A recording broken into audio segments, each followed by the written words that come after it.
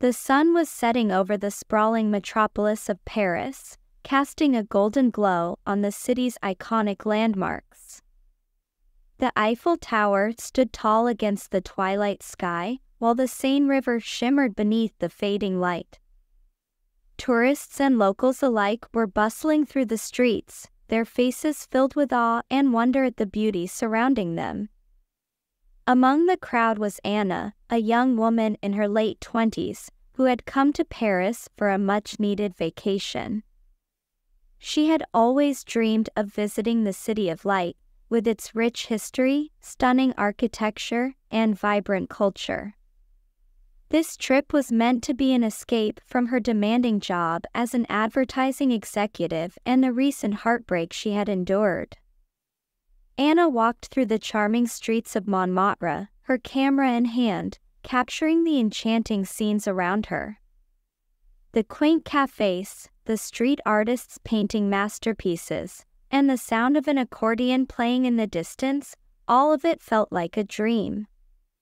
As she wandered deeper into the neighborhood, she found herself lost in the maze of narrow, winding streets. Turning a corner, Anna spotted a small bookshop with a sign that read "The Librairie du Bonheur." Intrigued, she decided to step inside. The shop was filled with the comforting scent of old books and the soft rustle of pages being turned. She browsed the shelves, losing track of time as she explored the collection of literature. As she reached for a book on a high shelf, she accidentally knocked over a stack of books. "Oh no," she muttered, bending down to pick them up. "Let me help you with that," a voice said from behind her. Anna looked up to see a man kneeling beside her. He was about her age, with dark hair and kind blue eyes. He wore a casual yet stylish outfit that suggested he was a local. Together, they quickly restacked the books. "Thank you," Anna said, brushing a strand of hair behind her ear. "It's no problem at all," the man replied with a smile. "I'm Lucas, by the way." "Anna," she said, shaking his hand. "Nice to meet you." Lucas's smile widened. "Are you a tourist?" Anna nodded.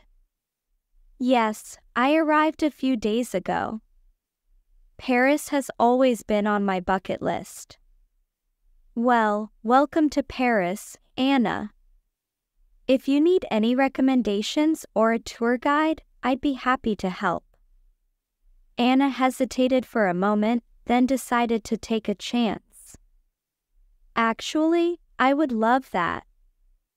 I was just wandering around Montmartre and got a bit lost." Lucas chuckled.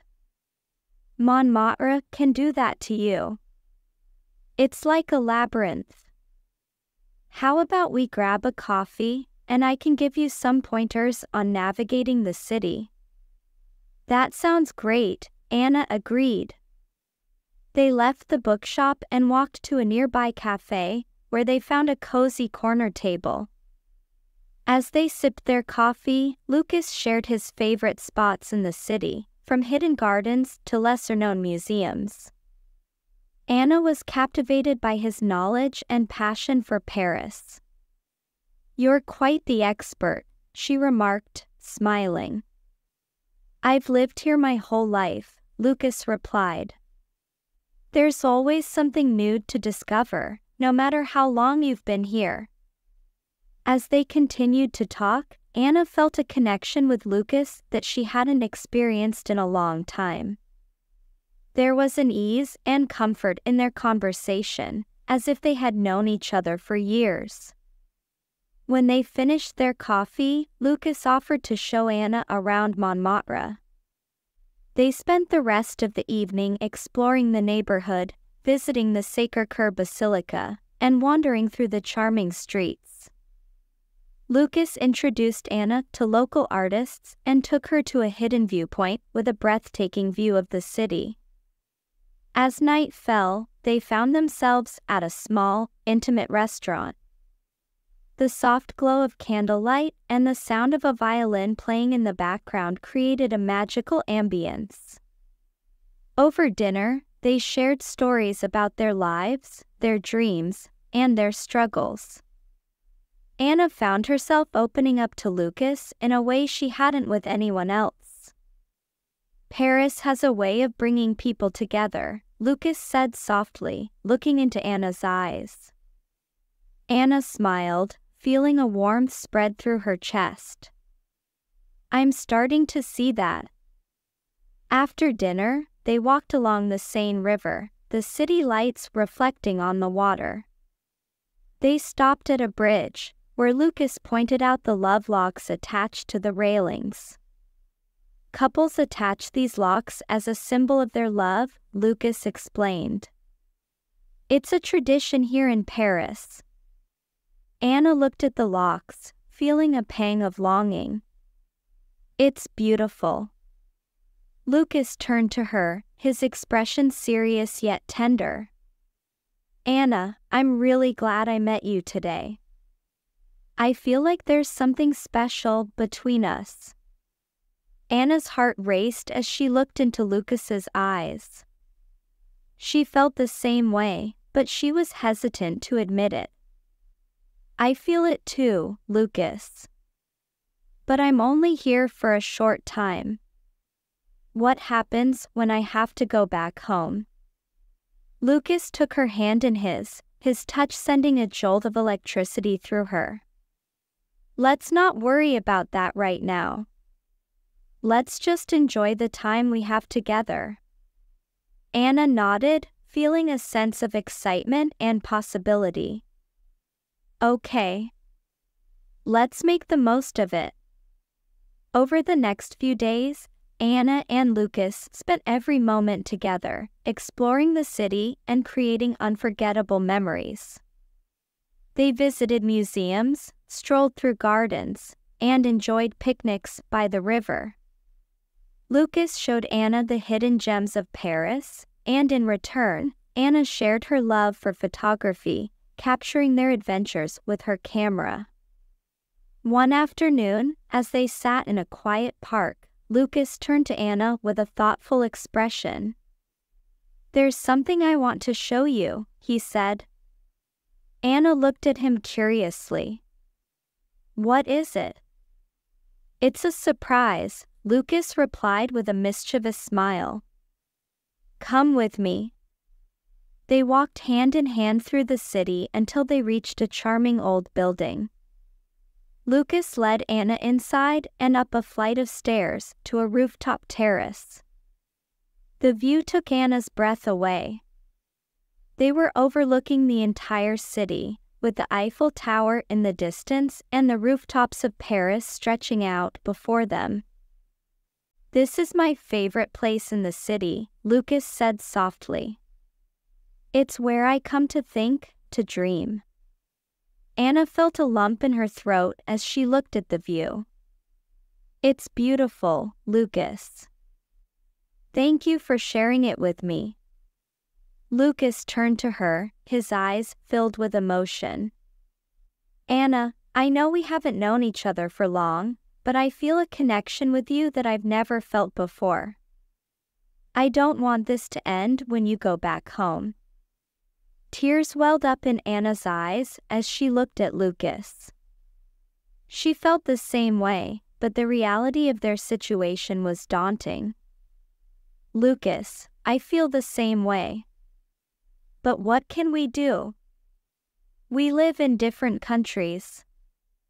Lucas took her hands in his grip firm and reassuring. We'll find a way, Anna. We'll make it work. Love knows no boundaries. Anna felt a surge of hope and determination. She knew that their love was worth fighting for. Okay, Lucas. Let's make it work. They shared a passionate kiss, the city of Paris as their witness. They knew that their journey would be challenging, but they were ready to face it together. As Anna's trip came to an end, she and Lucas made plans to stay in touch and visit each other as often as possible. They promised to keep their love alive, no matter the distance. Back home, Anna threw herself into her work with renewed energy and inspiration. She kept in touch with Lucas through video calls and messages, their love growing stronger with each passing day. They shared their dreams and supported each other through the challenges they faced. Months passed, and Anna's work began to gain recognition. She was invited to exhibit her photography in galleries and speak at conferences. Her photos of Paris, especially the ones featuring Lucas, captured the hearts of many. One day, as Anna was preparing for a gallery opening, she received a call from Lucas. "I have some news," he said, his voice filled with excitement. "What is it?" Anna asked, her heart racing. "I've been offered a job in your city. It's an amazing opportunity, and it means we can be together," Lucas replied. Anna felt tears of joy streaming down her face. "Oh, Lucas, that's wonderful. I can't believe it." Lucas chuckled. "Believe it, Anna. I'm coming to be with you." The day Lucas arrived, Anna waited at the airport, her heart pounding with anticipation. When she saw him walking towards her, she ran into his arms, feeling a sense of completeness she had never known before. "Welcome home," Anna whispered, her voice choked with emotion. Lucas held her close, his eyes shining with love. "There's no place I'd rather be." Their reunion was filled with joy and laughter as they began to build their life together. They found a charming apartment and filled it with memories of their adventures. They continued to explore new places, always finding inspiration in each other. One evening, as they sat on their balcony, watching the sunset, Lucas turned to Anna with a serious expression. "Anna, there's something I need to ask you," he said, his voice steady. Anna looked at him, her heart racing. "What is it, Lucas?" Lucas took a deep breath and reached into his pocket, pulling out a small velvet box. He opened it to reveal a beautiful ring. "Anna, you're my heart, my soul, my everything. Will you marry me?" Tears of joy filled Anna's eyes as she looked at the man she loved. "Yes, Lucas. Yes, I will marry you." As Lucas slipped the ring onto her finger, they shared a passionate kiss, knowing that their love had triumphed over all obstacles. They were ready to face the future together, their hearts full of hope and love. Their wedding was a beautiful celebration of their journey, surrounded by friends and family who had supported them along the way. As they exchanged vows, they knew that their love story was a testament to the power of connection, the magic of Paris, and the strength of true love.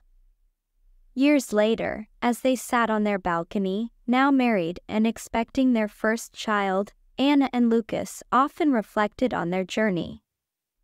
They knew that their love story was one of fate and destiny, a tale of two hearts finding each other in the most unexpected of circumstances. Their love had blossomed in the charming streets of Paris and had continued to grow, stronger with each passing day. They knew that their story was far from over, and they were ready to face whatever the future held, hand in hand. And as they watched the sunset, their hearts full of love and hope, they knew that they had found something truly special, a love that would last a lifetime.